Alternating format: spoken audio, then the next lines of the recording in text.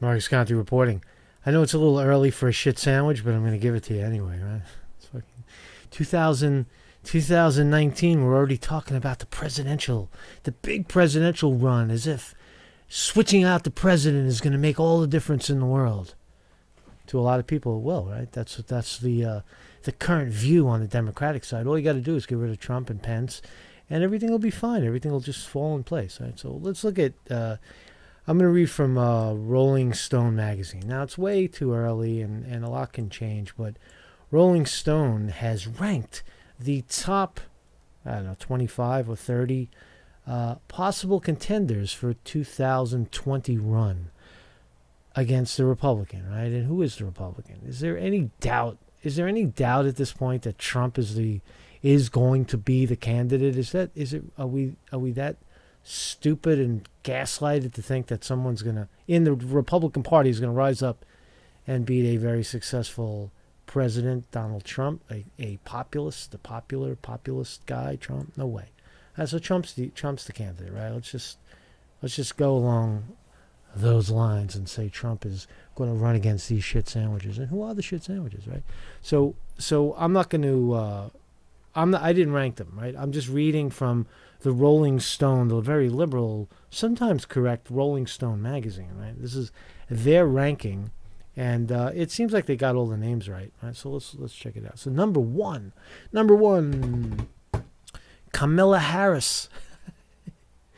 I try not to laugh. Kamala Harris, the 54-year-old black female California senator, former California attorney general, and establishment politics, advocating for Medicare for all, free college, and criminal justice reform. It's the first you're really hearing. She'll roll over on Medicare for all. Well, let's just continue, right? So here's the big one, right? She went to Howard University, right? She's a racist, right? Am I wrong to say that?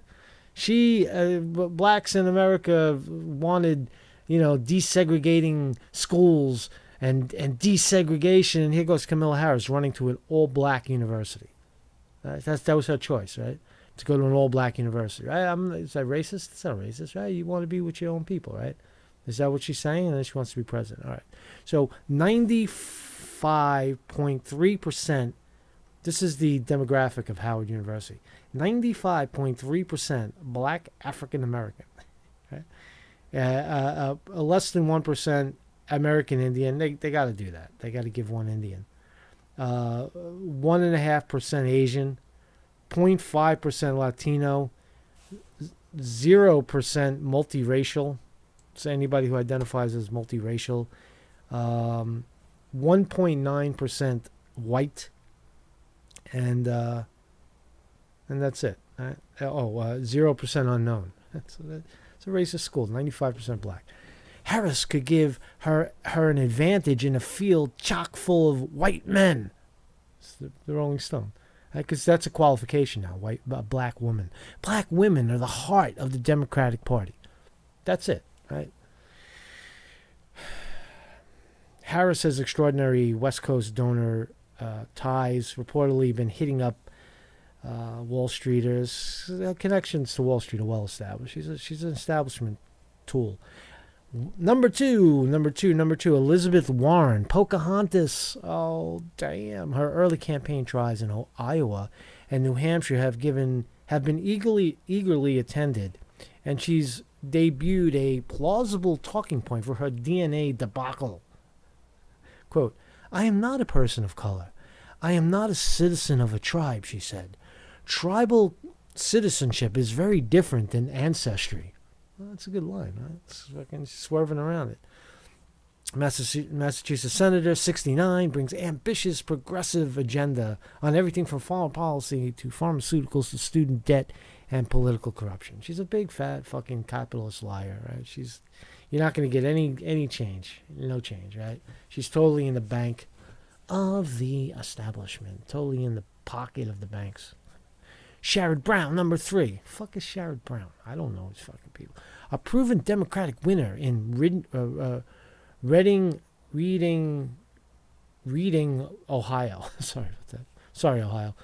Brown is skilled at debunking the lies Trump tells to Trump country and able to connect with working class voters.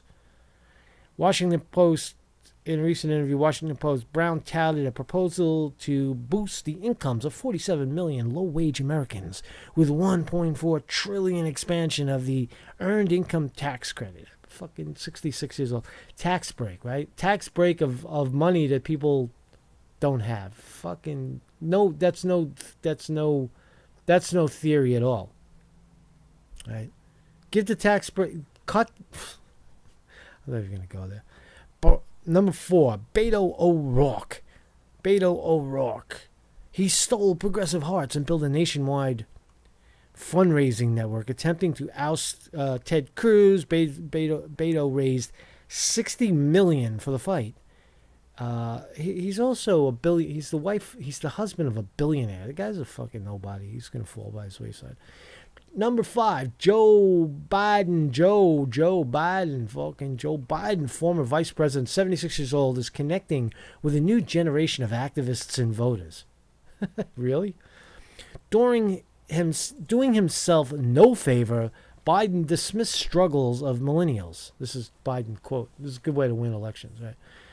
Quote, younger generation now tells me how tough things are. Give me a break. No, I have no empathy for it. Give me a break. What an idiot.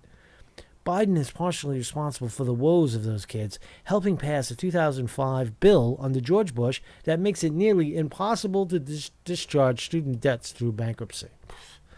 That's retarded, man. That's the worst. That's the worst, most invasive loan anyone in America could take out. Is the one that an 18-year-old kid takes trying to get through college. That's sick.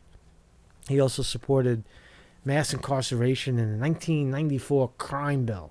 Good job, Joe. You're gonna win. Number 6, Bernie Sanders. Number 6, Bernie Sanders. Now Bernie Sanders got his foot in his mouth. He's calling Trump a racist. He sided with the fake Russia story. He threw 40 million people under the bus, saying that the Russians stole the election when Hillary Clinton stole the election. We know who Bernie Sanders is. But let's see what the Rolling Stone magazine, the allegation of, they start off with just a nothing burger. When allegations of sexual harassment and unequal pay from his 2016 campaign surfaced, Sanders apologized and promised to do better moving forward. That's fucking stupid. Why do you apologize? Fucking Bernie, you idiot. See, they're going to use it against him, right? Sanders, 77-year-old, takes a hit in our rank, but the 2016 campaign still gives him advantage. He has the ability to raise big money. Bernie Sanders, he's one of two, in this reporter's view, is only one of two people that could surface. Sanders is one of them, and I'll tell you when I get to it, the other one. Right? Number 7, Kirsten Gillibrand. No, it's not her. New York senator is a champion of progressive causes. And perhaps the most vocal leader of the Me Too movement. Oh, I'll give you definitely in elected office. Calling out former Bill Clinton and pushing for Al Franken to resign. Right, great. She's got Wall Street donors up the ass. She's a nobody, zero personality. She won't win. Amy Klobuchar, number 8, Klobuchar, 58-year-old, showcased sparring with Kavanaugh in his confirmation hearing, and her legislative record is substantial. She's passed laws to ban lead in toys and to reduce backlog of rape kits. Wow, that's quite very impressive. Number 9, Julian Castro, not Fidel Castro, Julian Castro, former Housing and Urban Development Secretary, shortlist for Hillary's VP. Texan, could be top Latino candidate in the field. He's 44. His personal story is that of Barack Obama. There's no substance. Number 10, Cory Booker, former super mayor of Newark. It's one of the shitholes of America. Super Mayor, 49, has one of the most liberal voting records in the Senate and has distinguished himself from centering federal marijuana discrimination. All right, great. He's for free. It's already happening. Corey, great job. He has problematic connections to Wall Street. Damn right. He is reportedly already talking to top financiers in advance of his 2020 run. He was the first Democrat 2020 contender backed by a super PAC. He's a fucking nobody. He's a troll. He's a corporate tool. Right? Not for the people. Number 11, John Hickenlooper, California former governor, left office, having created 400,000 jobs over his two-term career. Unemployment dropped below 3%. Prove it. But he's also pro-fracking and a longtime brewer. He's a longtime brewer.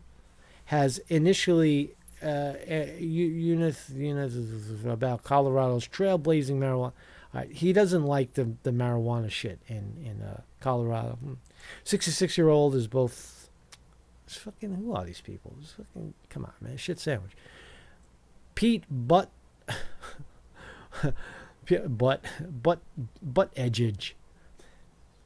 His name is Pete, pronounced Pete Buttigieg. Pete Buttigieg, but it's spelled butt. Pete Buttigieg. I'll go with that one. Pete Buttigieg. B-U-T-T. The 36-year-old mayor of South Bend, Indiana, seems like a long shot until you hear what he has to say. Buttigieg was a Rhodes Scholar. He's a fucking guy. He's openly gay. He served in Afghanistan for 7 months. Whoop-de fucking do. He's openly gay and broadcasted his live stream gay wedding on YouTube. All right, that makes him qualified. Number 13, Jay Inslee. Can a contender win by championing climate change? Inslee, the governor of Washington State, seems intent on finding out. All right, so there's a big. He's also for a public option in state health care. Public option. Medicare for all. Say it, Democrats. Medicare for all. That's the only way to go. Number 14, free Medicare for all. Universal free Medicare for all. No universal coverage where everybody pays to the day they die. Right? We know the difference now. 14, Steve Bullock, the Montana governor with Deadwood-worthy name. All right, so I don't know who that is. Eric Garcetti. Eric Garcetti, mayor of L.A. L.A. mayor with Hispanic, Jewish, Italian, as if they got to rattle off what brand of human they are. Also wants to be the first candidate to help make the loop from City Hall. Guys, these are nobodies. 16, a formidable candidate. Michael Bloomberg's got $50 billion, right? Can't underestimate a billionaire, right? New York billionaire and former Republican turned independent mayor, 76 years old. He's getting old. Certainly has the money and the face. He's a formidable candidate. People, and if you like Trump, you'll relate to Bloomberg if you haven't seen him.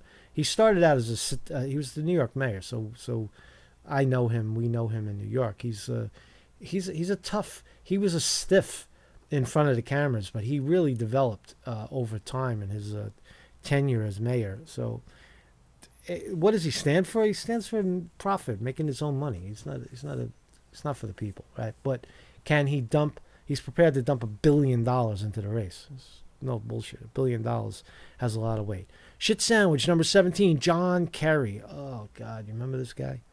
After he was Secretary of State, Kerry is clearly among the most qualified Democrats. But he got beat up in 2004 when he ran against Bush. Remember that? The now 75-year-old told a crowd at Harvard in November that he's muling a run. It's a nobody, right? He's a talking guy like this, you know. He's a fucking boring, fucking chicken head looking guy, right? Forget about it. Eric Holder, a formidable inside player who has close ties to Obama. I'll make a call on presidential run early in 2019. This is what he said. You remember this guy? He said, when they go low, we go high? No. Holder insisted, when they go low, we kick them. Jerk off. Number 19, shit sandwich. Jeff Merkley, the progressive senator from Oregon, 62. A video of Merkley showing up at a Texas detention facility. So he's all about immigration. Next. Terry McAuliffe, Clinton crony. You remember the guy? Clinton's gave his wife $700, or he funneled $700,000 to the FBI guy. These guys are so crooked. So he's got Clinton corruption all over him. Former VA governor, Democratic money man. What else? 61 years old. He railed against what is called dishonest populism. What?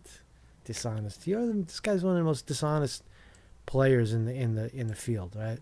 Free college. He also said this is a good way to court millennials.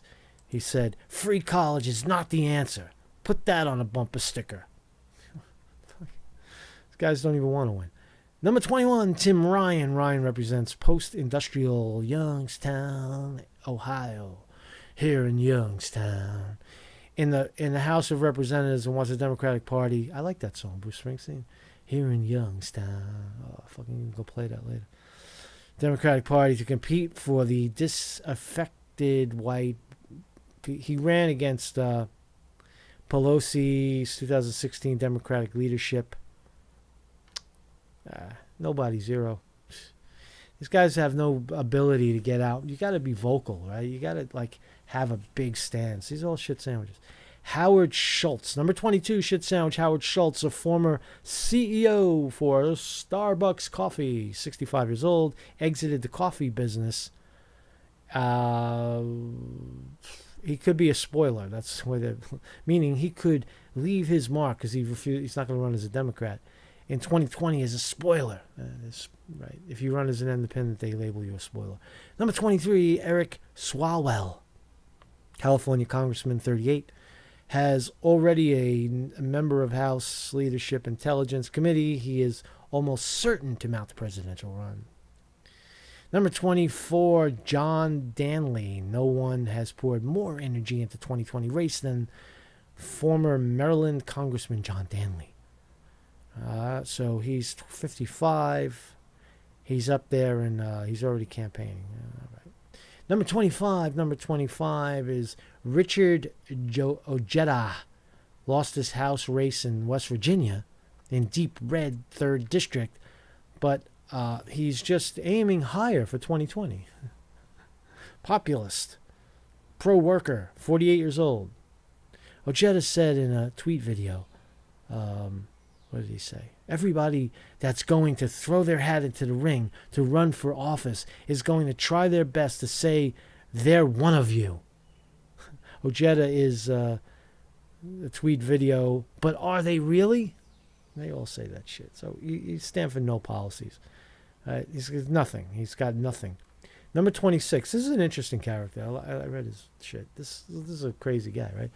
Andrew Yang is a lawyer from the former Venture for America, founder of Venture for America, which seeks to revitalize struggling urban centers by blah, blah, blah.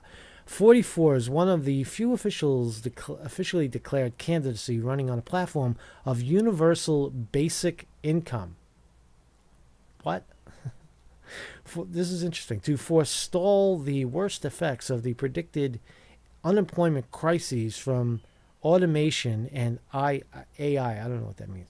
Quote, every U.S. citizen over the age of 18 would receive $1,000 a month, regardless of income or employment status. Free and clear. No jumping through hoops. All right. At least it's something different. 27. And this is the other one in my view.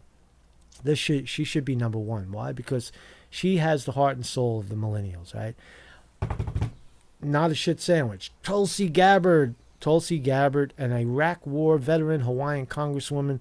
Gabbard is the first Hindu to serve in the House of Representatives. Millennials don't care about that. They don't care about that. They don't care about race or gender. They want policy, you dummies. That's why you got your black woman as the heart of the Democratic Party, Kamala Harris. Well, the heart of the millennials is right here in front of you. She happens to have a vagina as well, so you might be able to get behind her.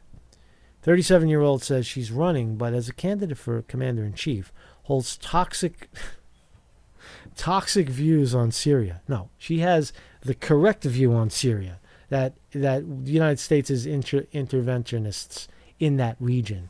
And Tulsi Gabbard paid a freelance visit to the bloody dictator Bashar al-Assad and dismissed his opposition across the board as a terrorist. Well, that's correct, because you're violating, you're in their country. Long story short, beyond that, right? She's correct on foreign policy, but she's also stand up, right? The millennials and all of the progressive media know her as the woman who, when Bernie Sanders was being cheated, she was some position inside of the DNC, and she resigned because she saw the corruption. She walked away from the corruption, and that's a big plus to the progressives that know her now. So she's a very formidable candidate. And when those people mobilize, don't kid yourself. The only reason Bernie Sanders, anybody even knows his name, is because of the grassroots progressives that once the shit gets going, they put their name out there. So if Sanders fails, here's your runner-up. And if Sanders and Tulsi Gabbard join forces, you got a real team. Right? So that's about it. Wild card: Stacey Abrams and Hillary fucking Clinton.